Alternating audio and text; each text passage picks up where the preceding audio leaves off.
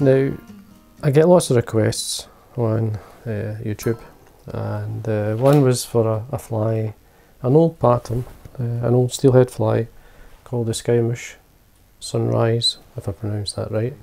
And this is the one I'm going to be tying. It's a colour combinations, it's much the same, it's the same colours, and just the materials change.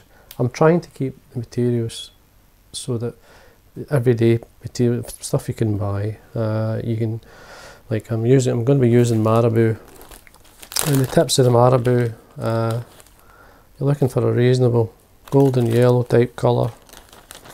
Now, there's lots, I mean you could use the bloods, would be ideal. I don't have any dyed yellow, so I'm using just the large Marabou feathers to get the tip. And there's the tip of the Marabou feather.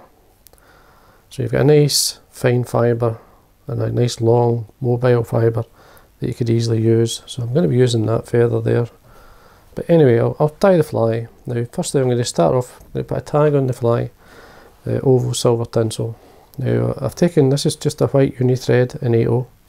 I've taken it down to in line with the point of the hook. Now the hook is this one here. This is the Daiichi 2051. It's a 3/0, so it's obviously a large. You can tie these all sizes, do what you like. Tying it big. So basically what I'm going to do is I'm going to catch on the side. This is a small oval silver tinsel. You could use a flat tinsel if you want. Now I've waxed the thread, it's really well waxed, so there's plenty of grip for the oval tinsel. So I'm going to come up around about maybe 4-5 mil or so, and then I'm going to wind touch and turns with the oval tinsel. It's got to be nice and tight. Just bring it up till we're happy where the point where we caught it in, so we're going to actually catch in the waist end. Now I usually quickly take the thread up, so that I want to try and keep the body balanced. Now I'm cutting that in line with the bent. The wire of the hook stops here, and then I'm going to come quickly back down. Doesn't take a lot to do that, makes everything nice and tight and even. Now for the tail you could use just a natural got Hackle dyed red and yellow. I'm just using a golden pheasant skin. Got the rump at the top, and then I've got the red in the breast, so I've got both of them. So I've taken a feather, taking the rump feather yellow. So what I'm going to do is just form enough fibre, just nip out the tip. So I've got a right and a left. Same with the breast feather. I'm just going to take out the tip. It just needs a few coloured fibres. This keeps it more to the natural kind of traditional Spey D style type flies, which work extremely well nowadays, as much as they did when they first were tied. So what I'm doing is lay one on top of the other. I'm just going to roll the fibre. Now I'm going to make sure they're lined up first. So roll the fibre, and then I tie this on the top so the natural curve comes up and away. This is how I tie the tails on, the fibres for these. See, it sets up like a nice shape. Again, take your thread up, trim it just probably the length of the body, nice and tight. Make sure that's secure. On the way down, I'm going to tie in the same oval tinsel. This is going to be the rib. On the way down, all the way down. See, tidying things up as I go. Everything's going to be nice and tight. So now the wide rib of the fly, I'm just going to use the Uni-Mylar in a size 10, so it's quite a large tinsel. For this size of fly, you reduce it obviously to suit.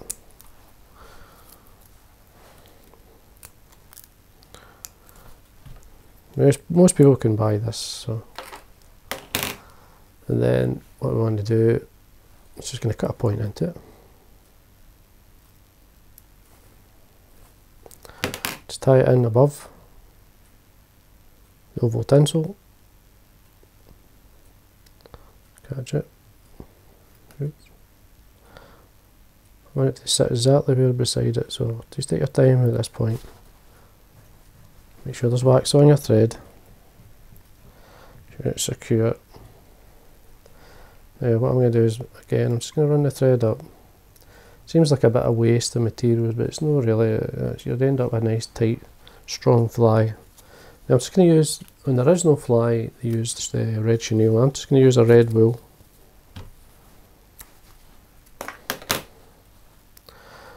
So there's 3 ply in this, there's 3 strands, so I'm going to take out one, I don't need the 3. Now I've got obviously 2 line now because I've tied a couple. I can use that on the next fly. I'm going to tie this in the way down. Just open out fibre, wind down.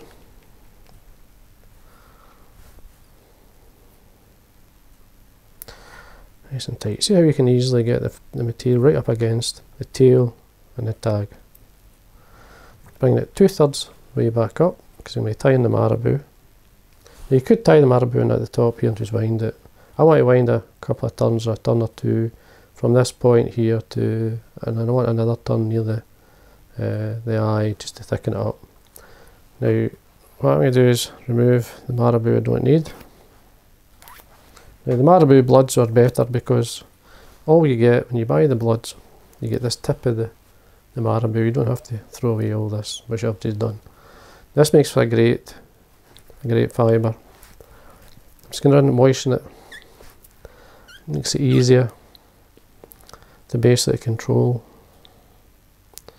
So excuse me for doing that. So just it makes it, Marabou clings to everything. It's like a magnet to your fingers, fibre, everything. But it's a very mobile fibre. That's why we use it. So anyway, carry on. I've got in the tip of the Marabou and bring it up to this point. Give yourself a good, say 5mm or so in this size of fly, just to hold it out of the way. Just hold it with a couple of turns of the thread, just so that you can control it. As I say, Marabou, it's like a magnet to your fingers and everything else. I'll just want to catch. Now I'm whipping out the fibre. Now take your time at this point because you want it to spread these fibres. Just use your nail so you don't end up with a lump. Not that the fish would mind, it's just, if you're going to spend a bit of time tying a fly, just take your time. Just wind up the wool, nice bright red wool. I mean, it's a lovely colour, this fly, it's a beautiful fly. You could certainly see it in the coloured water, okay. Now we're right beside where we'd caught in the Marabou, so we take the 2 turns back and then just drop the Marabou to the back out of the way. And then we carry on up with the wool. Take your time. Now I'm twisting the wool open as I wind so it helps it to lay flat. Now this is where you have to decide where to catch it in. So you've got a hackle to wind, you've got the Marabou, you want at least a turn or so. The Marabou at this point here, as well as I'm using a teal dyed red. So we take that away, tidy that area up. And again we need to control this Marabou. Just bring it up. A couple of turns just to, as I say, control it, take it out of the way. Now I want the silver side shown and I'm going to wind the tinsel. This is a weak tinsel, it's not as strong like the tinsels we get on a Mylar. You want to protect that, so we're going to cross rib it with the oval tinsel, which is the strongest. Now there's 3 turns there. We come back with the turns of the tinsel and then we do a turn in front of the Marabou. So we get round about 5 turns or so, catch it in at the top. Now to catch that in we have to cross over the tinsel and do a turn onto the actual hook, so we do the same again. And then we can trim away the waste. And to bring the Marabou feather up, this is where we have to take our time. Just pull this back. Now you're not winding this to hold anything on, you're winding this to get the fibre. You obviously want to wind it strong, or you wind it so it's sitting right. So we just pull it back, but don't pull it like you're going to break it. Just follow the tinsel up behind the tinsel.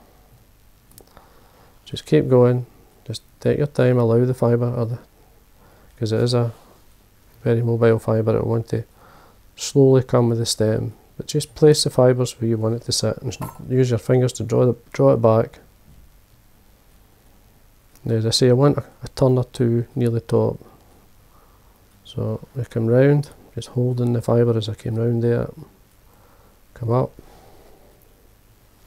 keep going, and I say just take your time. A bit of moisture on your fingers so that you can pull it back. The reason for winding, as I say, like this rather than just winding up the top, it spreads the fibre and gives it a bit more movement. So I'm going to do another turn here, just to see how it's sitting. This is some of the best salmon flies. The early salmon flies were tied with eagle, so it's just a big feather, tail feather under the tail. These feathers were sitting similar to this, so this would be like a yellow eagle type colour. So 2 or 3 turns, just zigzagging through the stem so it's held in. We can then trim away the stem, make sure it's nice and tight, obviously wax the thread. Now at this point we have to make space for the rib to come up. Now the rib is coming the normal way, so we cross rib, as you can see, the tinsel as we come up, and we're going to cross rib the Marabou feather. So we just have to hold towards the end of the oval tinsel, keeping your fingers out of the way of the Marabou and making a space if you can, because you come through all the way through. All I'm doing is encouraging it to come through, pulling back the fibre when I can. And then we can catch in the oval tinsel or rib, make sure it's nice and tight and secure, because it is holding everything together. Draw away the excess, make sure there's wax on your thread, and there we are. And that's your Marabou. There's your hackle. Just to get an idea what it looks like, I'll blow it through with the hairdryer so you can see the movement.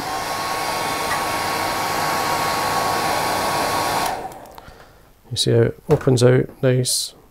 By winding it through like that, it gives it a lot more body. Now the front hackle, I'm using, this is just some teal feathers dyed red. So taking away the fluff, sure tie it in by the tip.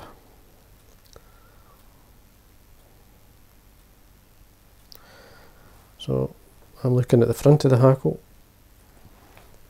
scratch in the tip, 2 or 3 turns, fold it back so it's secure, and then slip your fingers back and you'll see there's the tip of the teal feather there. We can then trim it away, and then we can actually fold, do straight turns, fold the fibres back and do 1 turn in front of the other, just encouraging it.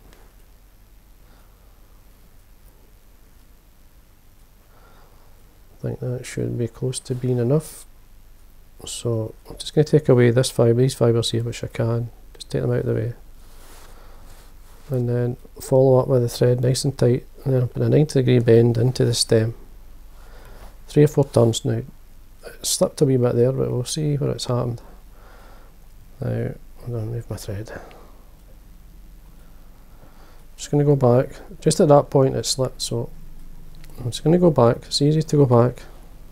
Times it sits better the second time. So once you come through nice and tight, stroke it back. See how it's sitting a wee bit better even. So it does pay to go back, and then come in, catch that stem really nice and tight. See where we are.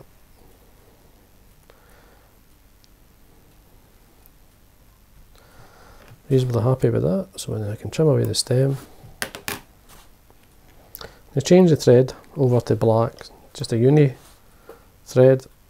this case black head on the fly. You can use a red head if you want, it's up to yourself. I'm just going to use the black. So I'm coming over the white and trimming away the waste piece of the black and the white thread. Some wax on my thread, base the thread down that's nice and sticky for the wing. Just going to move these fibres around. Now, it seems to be okay. Just pulling this fibre through. That's fine. Now we're ready for the wing. Now I've got there's lots of things I could use. You could use hair on the top, you could use a feather wing, say from turkey or so, but I'm going to use the tips of this. This is a Chinese cock neck. It's obviously in white. Now what I'm going to do is I'm going to take a couple hackles from this side and that side, so I've got a natural curve. I'll take two off.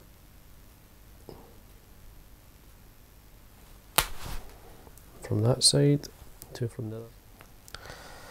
Now, I've got two from my side, so if you take two from either side, you'll see they naturally curve. They'll curve a certain way, so they'll curve with the fly, so when you set them on, they sit nicer. So what I'm going to do is just start with my side first. The length of the wing, it can be as short, as long as you like. I mean, quite short. I mean, just the back of the hook, the bend of the hook there, which is what I'm going to do. You could have it slightly longer towards the end of the tail. It just depends on the style that you like. So I'm going to have it short, which is basically the tips and just about in line with the barb of the hook. So I'm going to make a space. I've got two feathers, one on top of the other here. So I'm going to catch this on the side. Nice and tight now. I've got well waxed thread here, so there's plenty of grip. Now we're happy positioned, I'm just going to take out the tips. Some wax on my thread, make sure that's secure. Now we're ready for the other side. So I've got two feathers ready. Just make sure the tips are lined up. Pull the fibres away here so you can see what I'm doing. So we will check my length. Right, sit on the side, come over 2 or 3 turns, see how we're sitting. It looks okay. Well, it's slightly on the side a wee bit, so I'm just going to move it. I want it more roof-like, so if I show you this from this side. There we are. Well, it's not too bad. So then when I'm happy with the position of the wing, I can then obviously make sure I wax the thread. Keep a hold of the wing and really put tight turns in there. Form a head with the thread.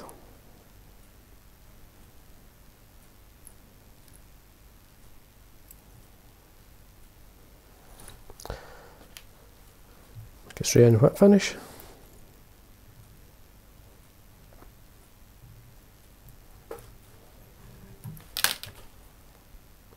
Trim away thread, see how things are sitting.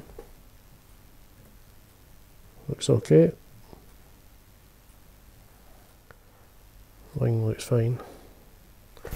Now, what I'd normally do for speed is use a super glue. Dries really quick. So I'll run round. Don't be careful, you don't touch the feathers, you just want to touch the head. This dries really quick.